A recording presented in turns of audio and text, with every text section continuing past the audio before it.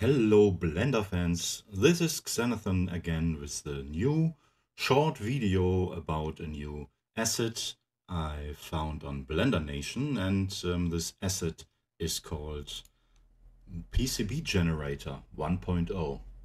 This generator allows you to create random PCBs like shown in the image you see. And that is a blend file with a Geonode setup done by Studio Höghus. And I thought I could show to you what it can do. So let's go. You can download it for free on Gumroad, and I will put the link in the video description. Okay, so let's go into Blender. And here we open the file we downloaded, and in my case that's in Blender Libraries and PCB Gen Export 01. Okay, and here you see the textured view, and if we switch to render view, you see that something is wrong because that's all very purple, and that is because there are textures missing. And if we go to the shader editor and to the world node, there is an easy HDRI setup here, and that texture is missing. So we will just remove this, and then I go to easy HDRI. It's somewhere down here, easy HDRI, and then we load one of my studios, create world nodes, and that is part 1. You can already see, wait a second, I scroll up again in the end panel, and we can zoom in here, and you can already see in the lower part it's no longer purple but it's green, and that means we are on a good way. But there is another problem with the texture, and that is if we go right to camera and lights, there's an area light, and that also has an HDRI texture, and that is missing. And so we will just delete that area light, and now we see the PCBs. And let's hide the end panel here.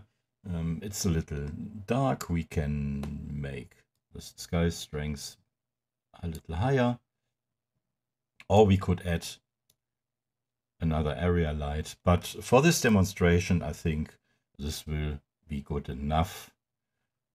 You have 3 different PCB samples.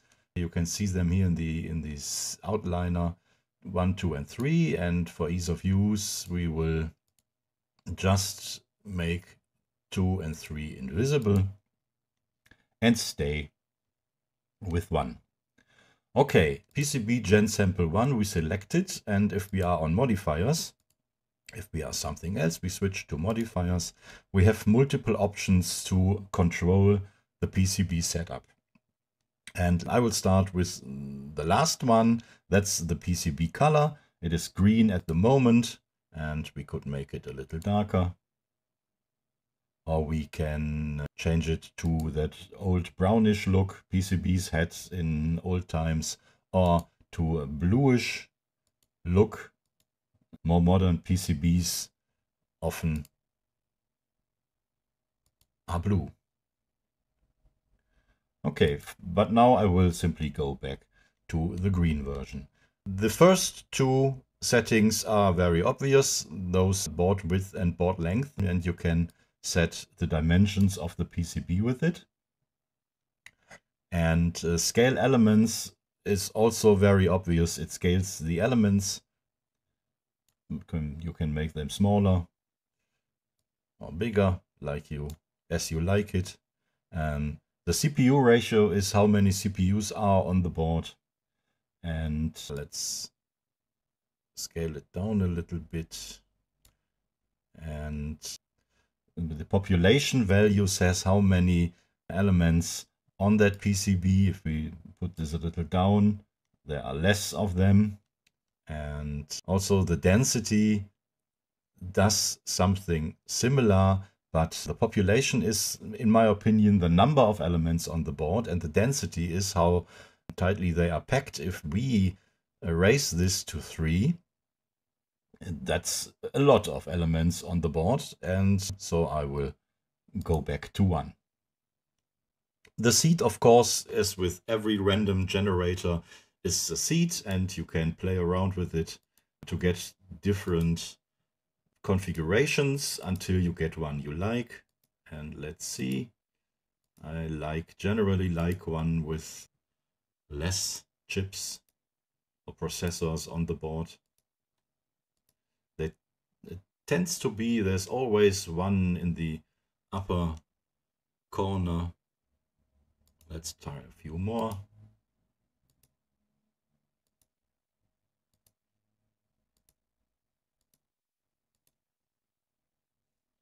Okay, let's start this at 0 and let's see what happens. And okay, if I remember correct, I had something nice at 7, but that will no longer work because I just changed the size of the PCB.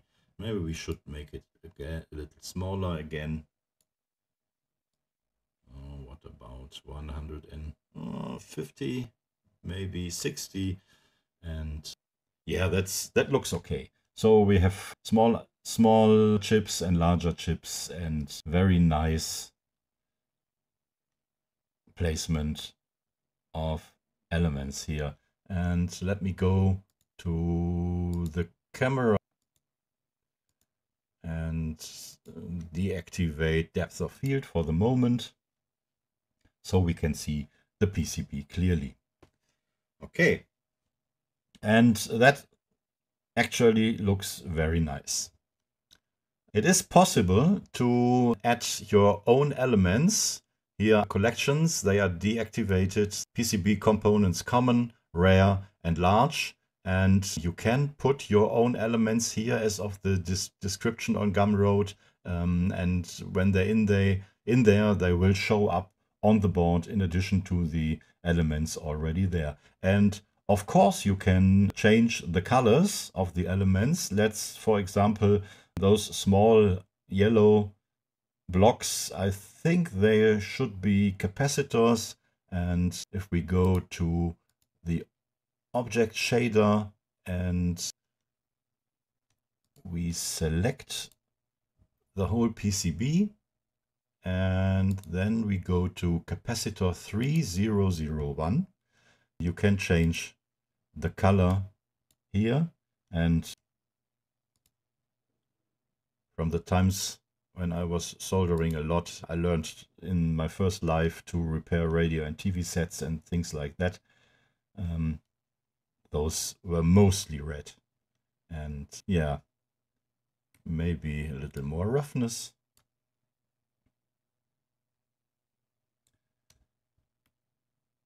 Yeah, and that's basically it. You can create very nice PCBs with this random generated PCBs. And since it's free, you should just download it and give it a try. Okay, folks, that's it already for today. I hope you liked this video. I highly recommend this Geonode setup for you to try. And if you like the video, please press the like button or even subscribe to my channel. Thank you and bye.